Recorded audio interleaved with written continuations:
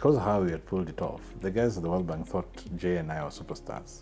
So, World Bank's role in this was they provided a lot of the technical support. They provided some of the money. They paid for some of the stuff. So financial, technical, yes, but they're not paying us.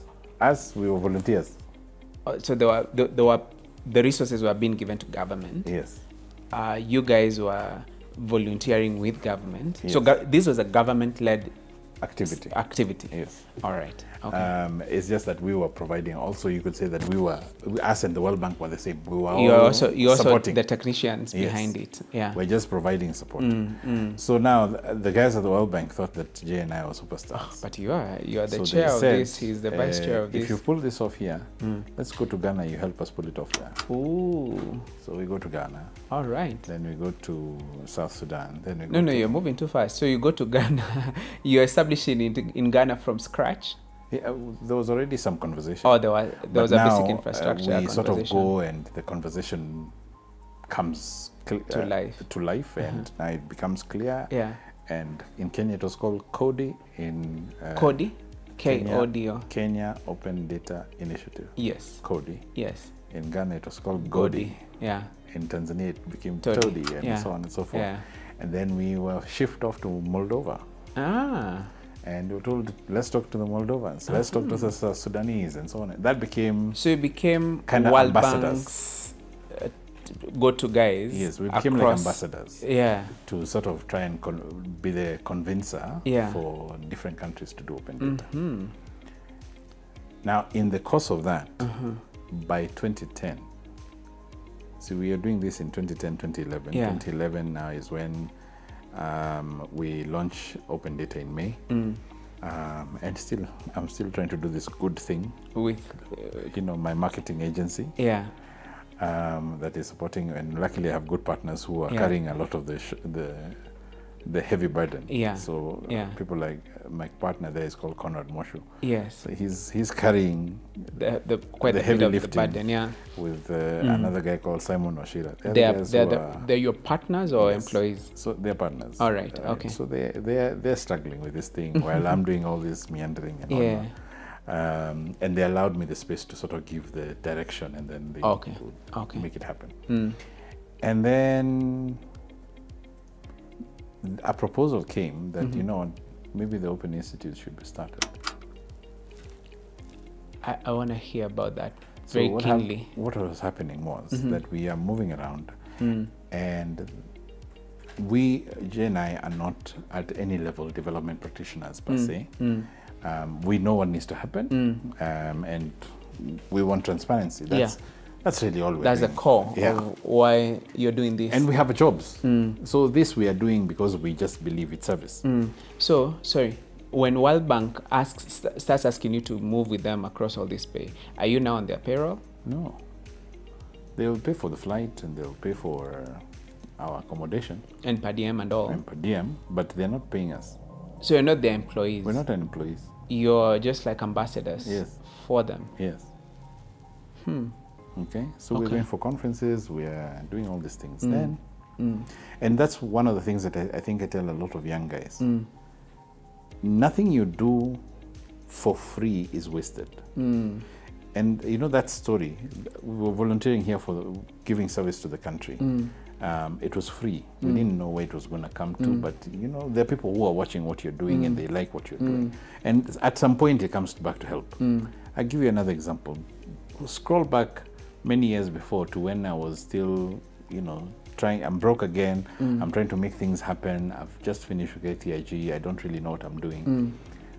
There was a 4 months period where you've done proposals, you've done whatever.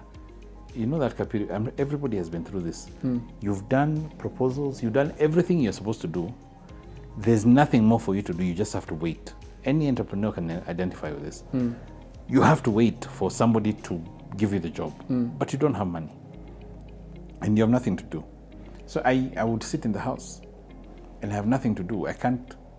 So eventually what I did is that I walked to town.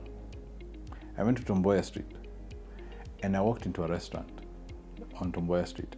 It used to be the restaurant when you're coming from the Gitau side, you're on Tomboya Street. you're coming towards Accra Road. Just before you get to Accra Road, where those matatus are, on the right here used to be a restaurant. It was a very old restaurant. It has been there for years and years and years. I walked into that restaurant. I said hi to the owner, and I said, I want to work here for free. I'll clean your floors if that's what you want me to do. I just don't want to be in the house doing nothing. So you don't have to pay me, but if I serve and I get commissions, that's what I get. So the guy agreed. And I started working there, and he said, you must be the cleaner then. So I used to arrive there at 6 a.m.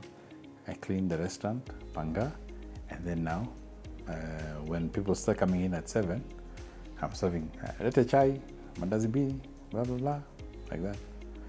And suddenly I now have started to know what this guy does, what that guy does, what that other guy does, and so on and so forth. We are making friends and so on, and I'm getting great tips as I'm going.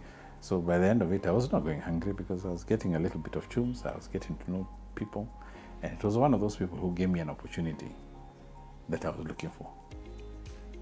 Do you see that?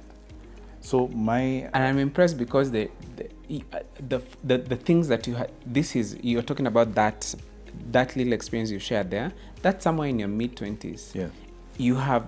In fact, it was early 20s. Yeah. Yeah. And the things you've been that you had done before, you can sort of say you dismiss this kind of experience. Yes. And so thank you so much for sharing it. You dismiss this kind of experience because you're saying, I have experienced higher life.